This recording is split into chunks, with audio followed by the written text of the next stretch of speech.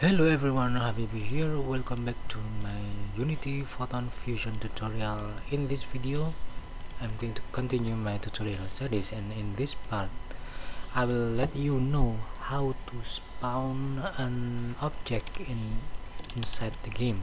For example, let's spawn or instantiate a cube object at the center of the screen, so the other players will see that instantiated object. Inside this multiplayer game, we have this prototype runner object. Let's edit this player spawner script. Here I'm going to add a public game object. I will call it cube. Some cube. Then I will add void fixed update. Then I will add an if statement. If input dot get key up key code dot f,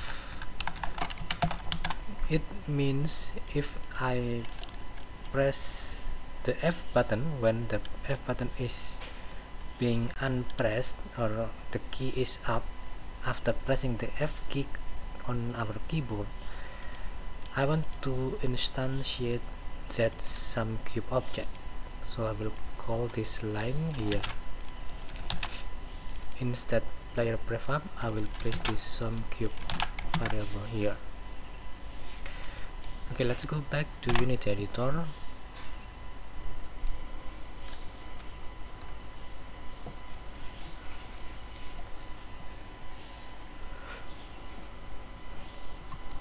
Now we have some cube slot here, and let's create a cube object at the center of the scene. Create cube, place it at the center of the scene. Maybe I'm going to scale it down a bit. I place it somehow this high, and I'm going to add a rigid body so it can fall down. And then we need the two most important component, so it can be spawned across every other user, so every other users will see that object. First we need to make prefab of it, drag and drop it here. Then here, yeah, let's delete it from the scene because we will instantiate it on runtime. Double click the cube. Here we need to add two components. First is network object, this one, and yeah, click this re-import button, and then we need to add the another one is network transform.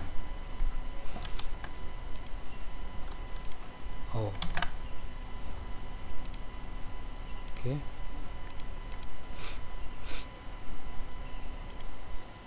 Hang on.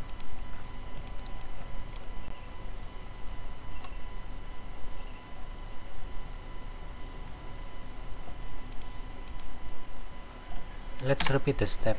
I will delete this cube.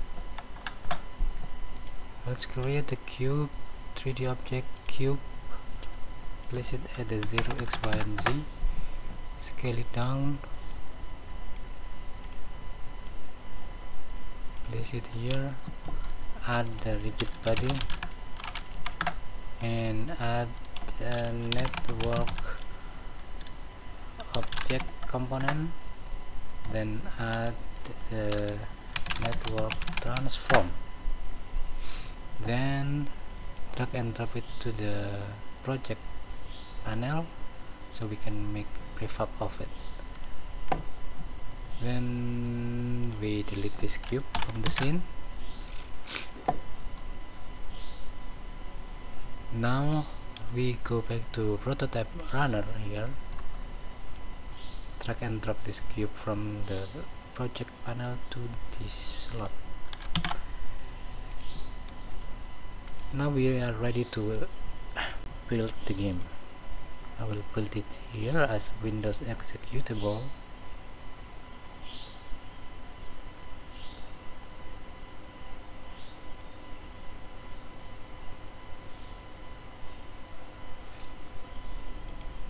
Let's run the game. I will also run it here on the editor. PC PC user. Oh, this one I need to run the scene from the start scene. Let's join the game as this white guy. Let's play. And here I'm joining a skeleton. Let's play. Let me walk. Okay.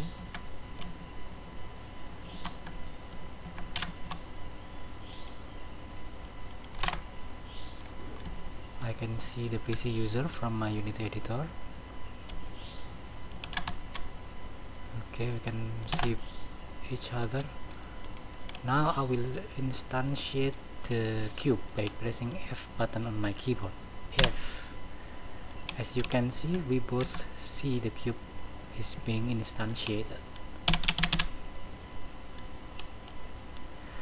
Okay guys, that's all for this video. I hope it can be useful for you to make your own multiplayer games using Photon Fusion. And see you next time on my next tutorials. Bye bye.